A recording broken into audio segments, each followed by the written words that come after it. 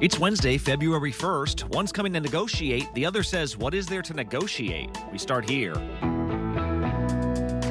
For the first time as Speaker, Kevin McCarthy goes to the White House to talk about the debt ceiling. Basically, do this or this is on you. What could they possibly say to each other that will avoid a calamity? Forget rhetorical bridges. President Biden's interested in literal bridges. These are jobs where you don't need a college education.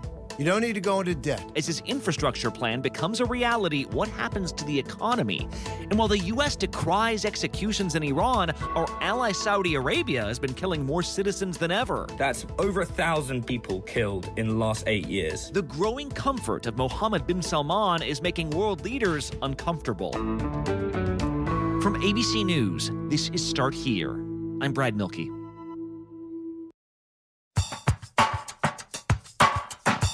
Unofficially, we've blown past our national spending limit. Congress has approved budgets and laws that require money, but hasn't borrowed the money it needs to pay for them. We hit that limit a couple weeks back, setting the stage for a monumental default on American debt for the first time in history. The reason that hasn't happened yet is because, officially, the government is doing some accounting magic to borrow from other programs within our coffers, which is why, officially, we still have some precious time remaining. I would think if you listen to the president in the past, he always thought people should sit down and negotiate, especially on the debt ceiling. Well, today, for the first time since being elected House Speaker, Republican Kevin McCarthy will head to the White House to meet with President Biden. And the very notion that we would default on the safest, most respected debt in the world is mind-boggling. He's hoping to negotiate a deal in which he will approve raising that credit limit. However, the president says he doesn't plan to negotiate on this at all. We'll start the day with ABC's senior congressional correspondent, Rachel Scott. That's right, senior. She got a promotion. Rachel, I'm still basically a freshman, so will you explain to me what we're about to see today? Well, Brad, in just a few hours, House Speaker Kevin McCarthy will be meeting with the president at the White House. And look, quite frankly, this is going to be just a little awkward here because McCarthy wants to have this negotiation over raising the debt limit. He has conditions. We have a critical point where we are, $31 trillion of debt. He says if Republicans commit to raising the debt limit, then he wants the president to commit to spending cuts. But the president says that he doesn't even want to talk about this. There is no negotiating around this. I'm not going to get into the reckless threats and take the economy hostage in order to force an agenda that's going to only limit American workers and weaken us internationally. I won't let that happen. And you really have to think about this like maxing out the nation's credit. So if Congress does not raise the balance, then the government defaults. And none of this is focused on future spending. This is about paying for the bills that we sort of already have. But time is sort of running out here because if Congress does not act by June, this could get really bad. Troops could go unpaid. Social Security payments could stop for seniors. Wow. And then we could see interest rates spike on everything from mortgage to car to credit card payments. Right, like when the nation's credit gets downgraded, that can affect literally everyone who's trying to do business in the country. So I get that Biden thinks the debt ceiling is too important to negotiate over. Like, I get why he thinks that. And yet, if it's so important, wouldn't that mean that if push comes to shove, you would negotiate to raise this very important thing? But, like, it has to get done. I guess I'm wondering, is this a feasible political strategy just for the president to be like, nope, come back to us when you've fully decided to cave, Mr. Speaker? Yeah, the president's message to Republicans is basically do this or this is on you. What in God's name would the Americans give up the progress we've made for the chaos they're suggesting? I don't get it. And I'm told the president is expected to pose 2 questions to McCarthy, really confronting him and challenging him on committing to avoiding catastrophic default and then also releasing sort of a detailed, specific, comprehensive budget, which we haven't seen Republicans do quite yet. But the strategy here by the White House is get Republicans to cave on this issue. And beyond that, they're actually threatening to have us default on the American debt, a debt that's been accumulated over 230 years, okay? And the president does have a point. I mean, this is something that Democrats and Republicans have largely worked together to do over the last 80 years. But this time we are seeing this really bitter standoff, Brad. Hey, if we're talking about the Republican caucus maybe keeping discipline within their ranks if they're trying to drive this home, can we talk about discipline with Congressman George Santos from New York? Congressman, when are you going to hold that press conference? Soon. Any guidance on that? You've said soon for the past week or so. Soon. That's an answer, isn't it? Like, at this point, he's admitted to lying or embellishing huge parts of his biography, and yet he was supposed to be on a couple of committees, but now it sounds like, what, he's done? Oh, Brad. So, yes, this is Congressman George Santos. I mean, he is accused of fabricating literally almost every detail of his life. I mean, he said that he worked for Goldman Sachs and Citigroup. He didn't. He claimed that his grandparents survived the Holocaust. That wasn't true. He even said that his mom was in the World Trade Center on 9/11, but records that we have show that she wasn't even in the U.S. at the time. He told voters that he graduated from Baruch College at the top of his class, that he had a volleyball scholarship. I mean, that was a lie as well. He never graduated from any college. Are you considering resigning? No, I'm not. And Brad, he has been defiant. He's facing calls to resign. We have literally chased him through the halls of the Capitol. Pardon me, guys. Pardon me, guys. Asking questions about his background and his resume, he is refusing to resign, but he did make one key concession. He says that he will now recuse himself from any committee assignments. So this essentially means that he's stepping down from serving on committees, but he still will be able to vote on legislation. And I can tell you that's a vote that Kevin McCarthy really needs with this razor-thin majority. But I'm wondering, Rachel, was this his decision or was this McCarthy's decision, being like, hey, buddy, you can't be, like, you look terrible for us. You need to step down from these committees? Well, this announcement did come after the two met behind closed doors. Did McCarthy tell you to step away from the committees? Or Nobody tells me to do anything. I made a decision on my own that I thought best represented the interests of the vote. And McCarthy says this is only temporary. He says once and if everything gets cleared up with these multiple investigations, then Santos could come back to those committees. Yeah, although whether or not McCarthy asked Santos to step down, you kind of got to think that Santos is now, like, at the mercy of Republican leadership. Like, if he doesn't vote yes on their bills, if he doesn't help them navigate that slim majority, they're theoretically the only folks protecting him from that vote that would kick him out of Congress. Rachel Scott there at the Capitol. Thanks a lot. You bet, Brad. Next time on Start Here, if you build it, they will come. At least they better if we're paying $1 trillion for it all. We're back in a bit. You never know what you're going to get on this show. That's all I'm going to tell you. Yes, Whoopi! Is this mic on? Can you hear me out there? Behind the scenes is always a better show. Absolutely, absolutely. That's what people don't see during the commercial break. Right, they don't. What happened? I had no idea really what I was getting myself into. That day that we walked out, I treasured that day. I couldn't sit there. You're doing good, Joy. You're doing good. Oh, yeah, baby. It was crazy. Behind the Table. Listen wherever you get your podcasts. With so much at stake, so much on the line, more Americans turn here than any place else. ABC News World News Tonight with David Muir. America's #1 most watched newscast. Now streaming on ABC News Live.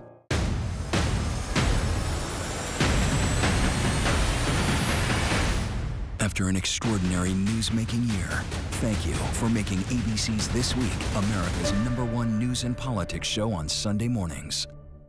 Zoo! 200! Oh, 200. 200 episodes of Dr. Pol. Oh. Music to my ears. It's been 10 years, and I'm still having fun. That rocks. He's got the moves that make your animals groove. Now we do the dance of joy. Yay! He's like the Justin Bieber of the Headlining the hottest barns. Shout out. It's a show you won't want to miss. I'm not going to be here forever. Maybe. The Incredible Dr. Pol. New episodes Saturdays at 9 on Nat Geo Wild. I love the true crime community because I can make a difference. Police found a skull in a bucket of cement. We're at a dead end. So law enforcement turned to the public. I was obsessed. This was one that I had to solve. I got a phone call about you sitting down. This is why I take blood pressure medicine. Holy crap. My motto is go big or go home. Web of Death.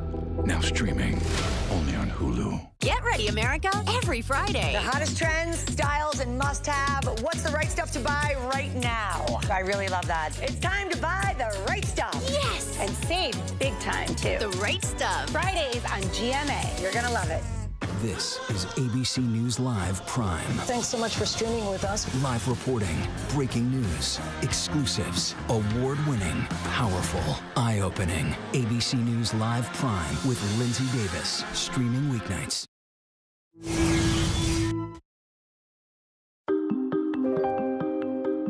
Let's talk about some politicking now that will affect you even more immediately. Yesterday, President Biden showed up to a rail yard in New York to hype up a new tunnel that's going to be built. This is just the beginning of finally constructing a 21st century rail system that's long, long overdue in this country. The previous day in Baltimore, he arrived at another train tunnel, one that currently exists, that's getting a facelift. And he'll be the first one to tell you, President Biden loves trains. I've been riding an Amtrak for almost as long as there's been an Amtrak. But ordinarily, you might think these appearances are, I don't know, not worth his time. Like, it seems so local. That's what's distinct, though, about these appearances. He's not touting one particular project. Instead, ahead of next week's State of the Union address, he's touting what are about to become an exploding number of projects across the country.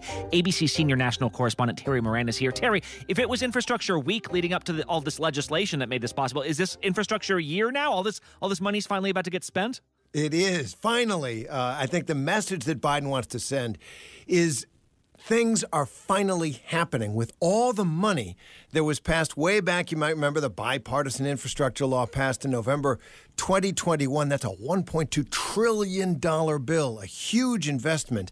And these three projects that he's highlighting this week, the one in Baltimore, a 150-year-old decrepit tunnel that's been a bottleneck up and down the East Coast for freight and passenger rail traffic, the new tunnel under the Hudson, which is so important to the nation's largest metropolitan area. And in Philly, he's going to be talking about replacing lead pipes, getting clean water, not just to the people there, but to people in cities across the country, is just some of the 7,000 projects that are going to be rolling out in the next several months because of that infrastructure bill. Americans see these projects popping up across the country, and it sends an important message that we're going to, when we work together, like we did in the bipartisan law and the CHIPS law, there's nothing we can't do. And I think he's also trying to set the table for the State of Union in a different way, which is that there was this era in American politics, right, with Trump, where it seemed the presidency was basically a theater of spectacularly entertaining and terrifying daily dramas, right? This is old-fashioned presidency making, right? This is, I'm cutting the ribbons on some tunnels. There's a lot more coming. Like, it's not just beefing. Right. Yeah, it is essentially, he wants to give people the impression that the government's working in a normal way after a long time where it seemed like things were abnormal. But, Terry, I feel like it's easy to go, yeah, big whoop, you shaving maybe 20 minutes off of somebody's commute into Washington, D.C., or maybe shaving half an hour off of their train ride into Penn Station. Does this, though, affect, like, the larger economy? What is this kind of new economy under President Biden? What could that look like? That's a great point, and that is something very real. With the determination of the U.S. to have more semiconductors and more chips being produced in the U.S. You know, all the masters of the universe were meeting in Davos last week, right? All the economists, world leaders, business people, and they were all talking about what the United States is doing, not just with the infrastructure bill, and it's not just commuters. There's a lot of freight rail traffic that is happening, too. But remember that green energy bill, $370 billion passed as part of the Inflation Reduction Act, and the Semiconductor Chips Act, that is another almost $300 billion to jumpstart that industry of the future. What Biden claims he's doing, what the people in Davos were saying, hey, it looks like America's actually stolen a march on us, they've gotten ahead of us, is trying to set the table, reboot the American economy for the next few decades. And people are noticing. One of the things about the infrastructure law that I'm most excited about is we're doing all of this with all American workers. For example, that repaired bridge in Baltimore, which was such a bottleneck, that'll be up to 20,000 new construction jobs. And everywhere Biden goes, the White House and he point out, these are jobs where you don't need a college education. You don't need to go into debt. He's trying to get the job base shifting back towards middle-class people, towards people who don't go to college. We risk losing the edge as a nation, and China and the rest of the world are catching up for decades. The backbone of America has been the middle class, and it's been hollowed out. All of that, he believes, will reboot the American economy for the 21st century. Now, Republicans say, wait a minute, what you're looking at is trillions of dollars in spending, government spending, and that means inflation. It's the government working together to solve a major problem at a time when the country needs to see examples like this of coming together and getting an outcome. This has been the bet that Biden made with his presidency. that if you do pragmatic things in a normal way, the country will calm down. And I think the midterms for him confirmed that. You know, all the conspiracy theories, they're going to steal this, they're going to steal all the crazy culture war stuff. People just may be tired of that, and they want to get things done again. And it's one thing to see, like, the shovels come out on the big photo op. It's another to actually see that thing built on time, on budget, whatever it takes. So we'll see how different cities sort of respond to these projects as they spring up now. Tara Moran, thanks a lot. Thanks, Brad. There have been some interesting developments in the Middle East over the last 24 hours. In Israel, Secretary of State Antony Blinken visited with Israeli officials. He also met with the Palestinian leader, Mahmoud Abbas. In Iran, a couple was sentenced to 10 years in prison for posting a video of them dancing in public. Meanwhile, it appears Iranian and Russian leaders have agreed to link their banking systems to help support each other through sanctions, which creates not an Eastern bloc like in the Cold War, but what kind of an authoritarian bloc of countries. But if the U.S. is sanctioning those authoritarian countries, it's worth noting that yesterday a new report came out claiming that in Saudi Arabia, remember, a U.S. ally, its authoritarian leader is executing more and more of his own citizens.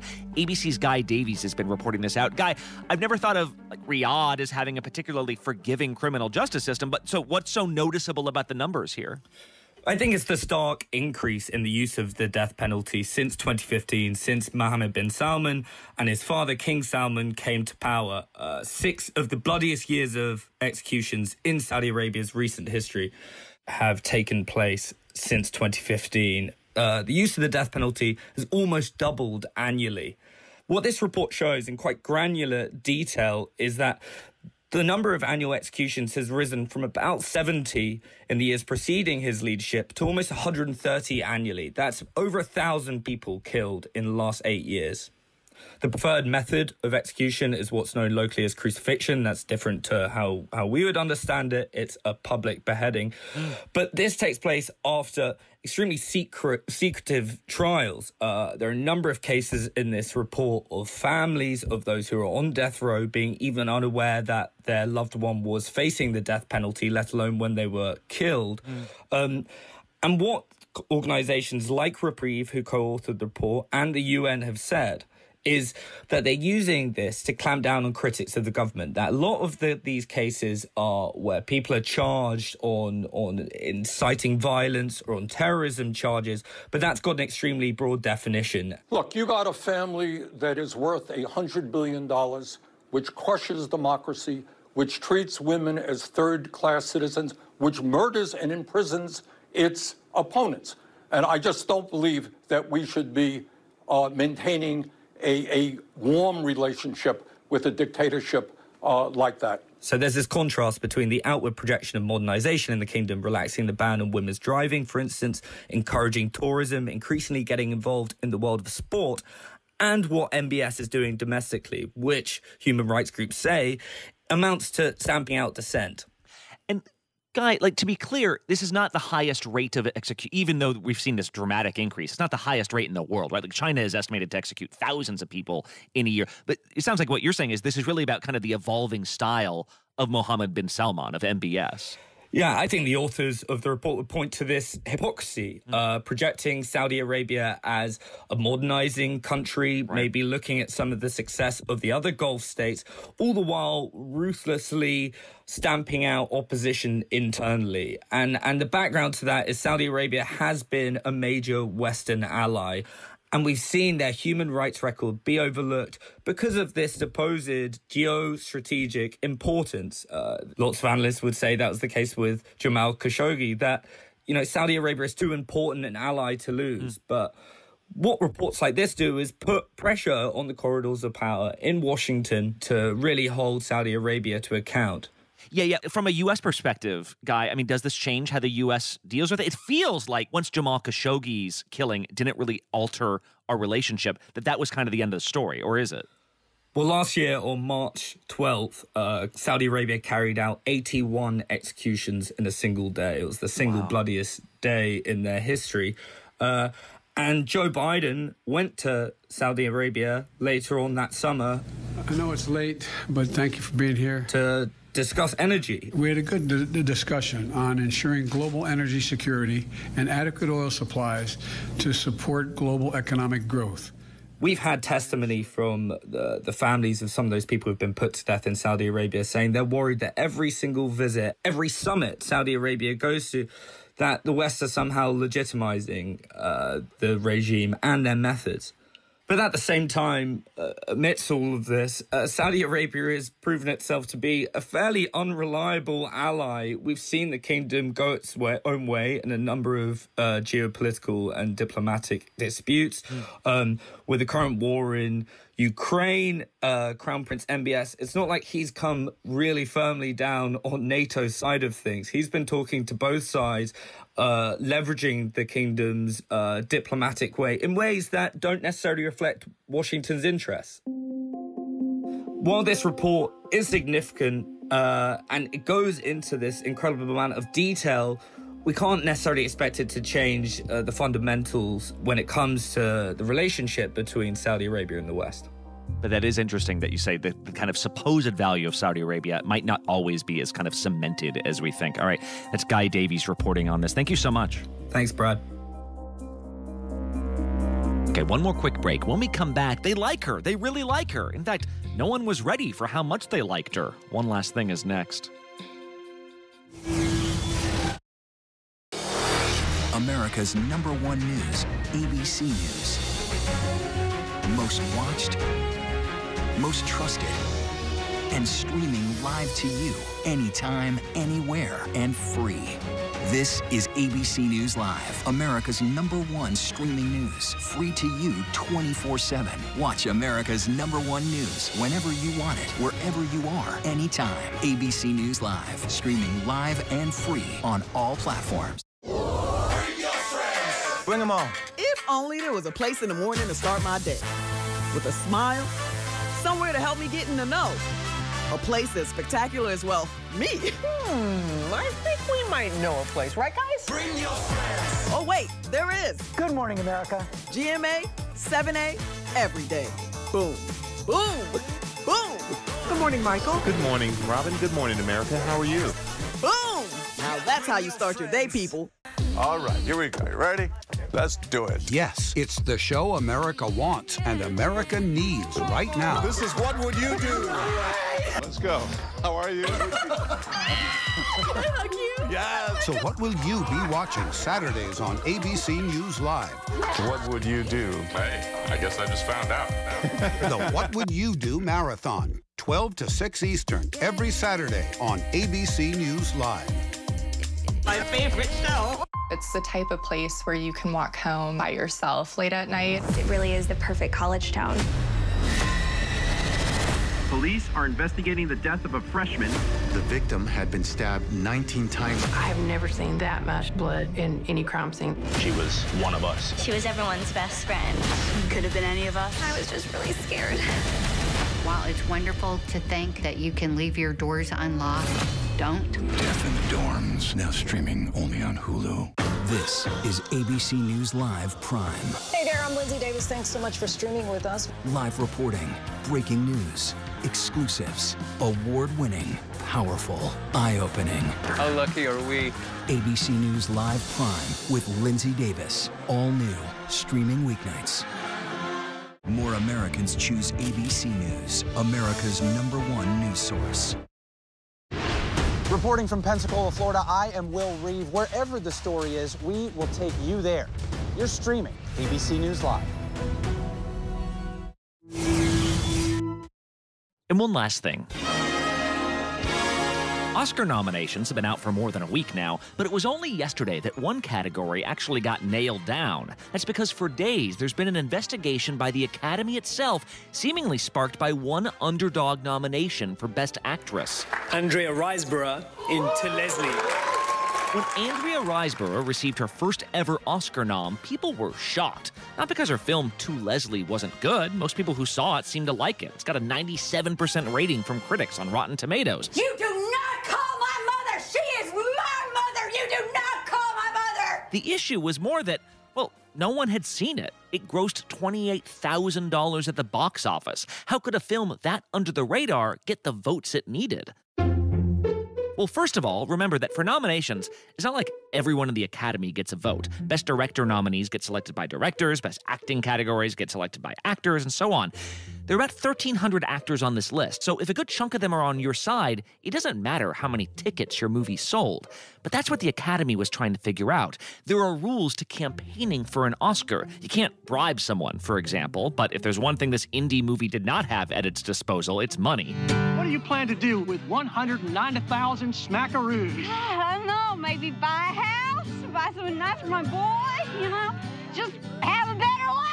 What this appeared to be was the old-fashioned concept of doing a well-liked actress a favor. Several A-list actors, from Gwyneth Paltrow to Kate Winslet to Charlize Theron to Edward Norton to Mia Farrow, a ton of them, all simultaneously began gushing about this film. I can't stop thinking about it. It's the kind of movie that stays in your mind. It stays in your bones. It even stays in your skin. Some of them used almost identical wording in their social media posts about a small film with a giant heart. So, was there maybe some suggested wording sent along to them? Perhaps. Did it help that the film's director is a popular TV producer who got a lot of these people roles throughout the years? Maybe, but that's not super unusual. The step that might have been a rule violation here was that one of To Leslie's Instagram posts quoted a critic who seemed to say Riseborough was better than Cate Blanchett. You're not supposed to single out the competition.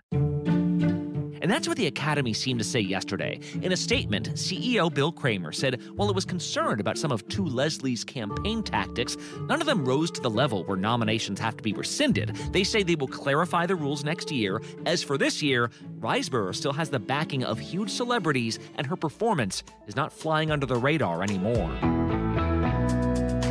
There's also the issue of who gets snubbed in all this, right? Somebody doesn't get a nomination. Viola Davis was expected to be nominated. She wasn't. That's part of the backlash here. More on all these stories at abcnews.com or the ABC News app. I'm Brad Milkey. See you tomorrow.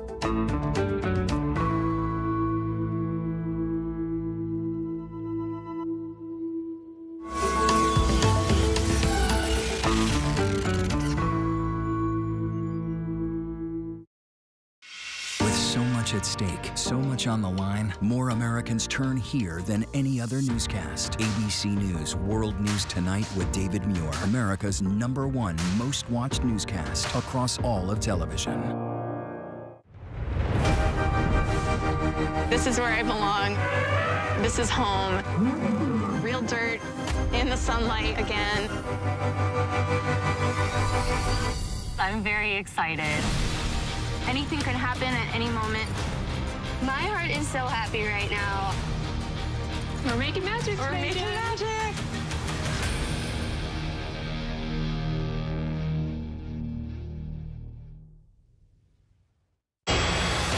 With so much at stake in our world right now, we wanted to thank you for your trust and for making ABC News America's #1 news. And thank you for making ABC News Live America's #1 streaming news. You never know what you're going to get on this show. That's all I'm going to tell you. Yes, Whoopi! Is this mic on? Can you hear me out there? Behind the scenes is always a better show. Absolutely, absolutely. That's what people don't see during the commercial break. Right, they don't. What happened? I had no idea really what I was getting myself into. That day that we walked out, I treasure that day. I couldn't sit there. You're doing good, Joy. You're doing good. Oh, yeah, baby. It was crazy. Behind the Table. Listen wherever you get your podcasts. Zoo! 200! Oh, 200. 200 episodes of Dr. Pol. Oh. Music to my ears. It's been 10 years, and I'm still having fun. That rocks. He's got the moves that make your animals groove. Now we do the dance of joy. Yay. He's like the Justin Bieber of the Headlining the hottest barns. Cut out. It's a show you won't want to miss. I'm not going to be here forever. Maybe. The Incredible Dr. Pol. New episodes Saturdays at 9 on Nat Geo Wild. I'm innocent. I am innocent. I am innocent. How annoying that you just said all this innocent stuff for so long and you're really guilty. She would throw things. It was like working with a 40-year-old child. The Housewife's Scam.